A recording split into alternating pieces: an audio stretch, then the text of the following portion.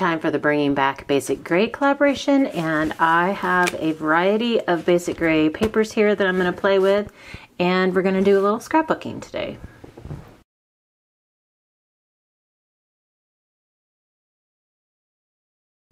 Hey guys, it's Beth. Welcome.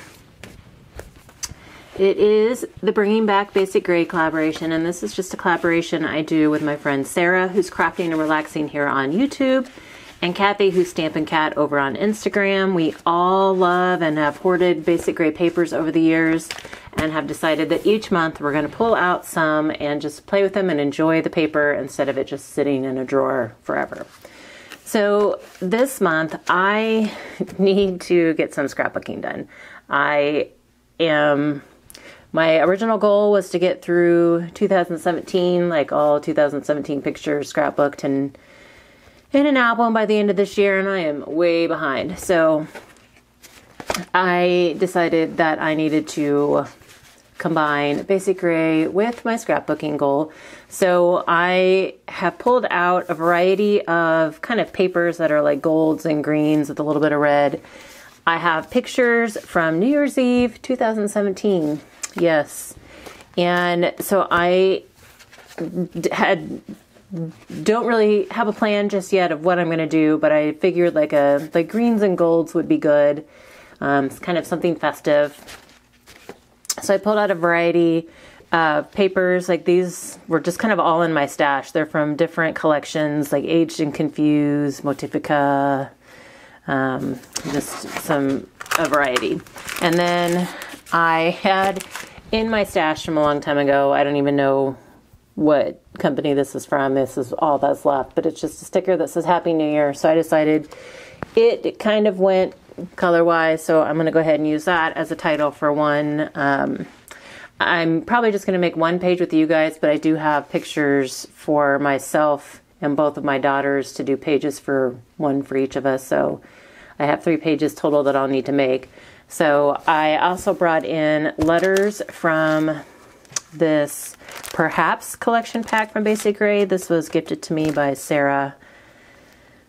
And so I thought I could maybe make use of the green letters for my titles. So let me figure out what it is I'm going to do, and we will make a page together today. I've got my papers narrowed down, and this is a sketch I found on Pinterest that I want to use for my layout. The first thing I'm going to go ahead and do is get all of my patterns trimmed down. I ended up deciding to go for more color instead of just greens and golds. I decided to go with the color just for, I guess, festiveness. And I trimmed these first pieces down. These are going to be my main background, and I just trimmed them down to like 10 by 10. And then found some off-white cardstock in my stash to be the page mat. And then I'm going to use one of, I guess, that yellowish gold piece for the vertical stripe. And so I decided that I would just trim it down into 3 strips of 4 inches wide. So it's just 4 by 12.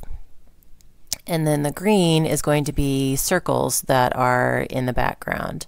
And so I trimmed out I think I took it down to like 5.5 and then found the biggest die cut circle I had, and then also used the negative space to get some balloons and stars cut out.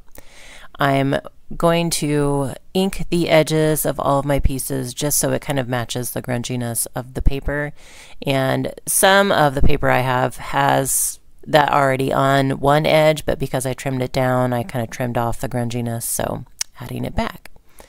All of my pieces have the ink. I'm going to take my circle and cut it in half because you only see like 2 pieces, or you see 2 half circles sticking out on either edge of the layout. I'm going to put my main pattern piece on in the middle there, and then add my vertical strip.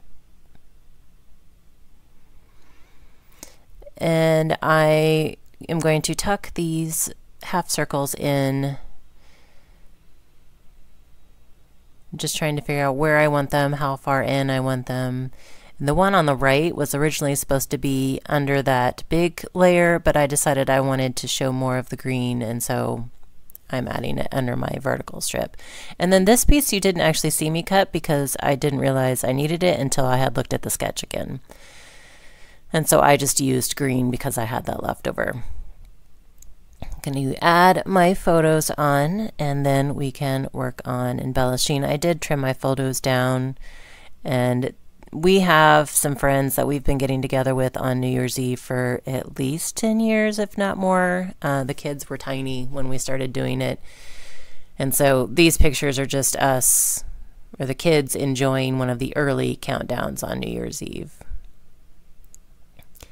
I'm bringing in the green letters that I talked about in the beginning to spell out Happy New Year's for my title, and needed to adjust an X to make it a Y because there was only one Y left. And then I realized I wanted to switch them out a little bit so that I could have more space to trim around each individual word instead of the whole title. I'm adding some glue to the back of the stickers because they didn't seem super sticky to me, so I just wanted to make sure that they were going to stay adhered. I'll finish my last word here and get that trimmed out.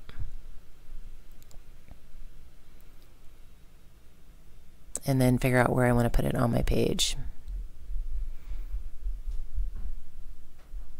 So get those lined up, and then I have some journaling strips that I have already written on and cut down, and I just need to figure out where I want to put those. So I decided to kind of go in the opposite corner from where my title was. And then I had die cut some stars and balloons because I didn't have any embellishments that went with these papers, and so I just decided to come up with some festive embellishments that I could make myself. And so I just decided balloons and stars would be good for New Year's. I have various sizes of balloons and stars, and so I'm just trying to figure out where I want to put them, arrange them on my page. So I fiddle with this for a little bit. And then once I get everything where I want to put it, I need to go and do the process of inking everything. The layout itself went pretty quickly. I think I spent most of the time on this layout just inking all of the edges. I like the way it turned out with the inking because it definitely kind of made things fit in better together, so you didn't have like stark white accents, and it made things stand out against the busy background, but it definitely took some time. Now I just get to go and adhere everything down. I'm just using my Barely Art glue for this, just because everything is kind of smaller bits and pieces.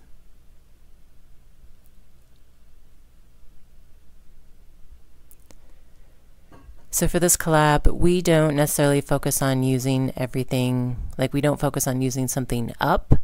We don't necessarily want to get rid of all of our basic gray paper at one time, but we do just want to pull some out every month and enjoy it.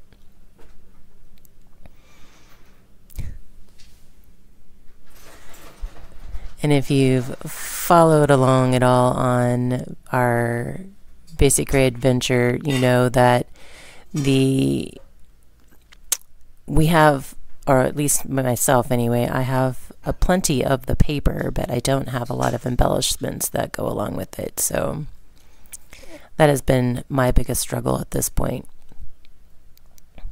So I end up having to make some embellishments to go along.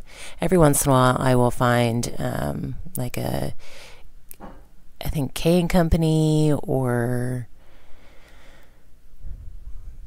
there's been a couple of older companies that have had kind of like that vintage look that will work with the kind of the grunginess of basic gray, because basic gray no longer makes paper. So I'm just going to add some strings to the balloon just to make them look connected to the paper, and then my layout is done. Here's the one you saw me make. They all differ slightly just because of the title is different for each one, and then that kind of affected where things kind of played out. This was actually the first one I did to kind of test out the layout and did the letters and realized I didn't want to ink all of the letters. And once I put them on, I'm like, okay, so they need to pop out more. So that's why I added these letters onto that kind of off-white cardstock. So, and then the last one I did I went ahead and used that sticker that I had for Happy New Year and backed it on some of that same white cardstock. And then, you know, again, the big square piece was different on all of them. The balloons may have been different on all of them, and things kind of played out a little bit differently. But that is my 3 layouts for New Year's for me and my girls using various basic gray papers and letter stickers. So hopefully you guys enjoyed. Please be sure to check out the links for Sarah and Kathy in the description box below. And I will also include a link to this sketch for the layout that I used. But I thank you guys so much for your time today and hope you all have a very crafty day.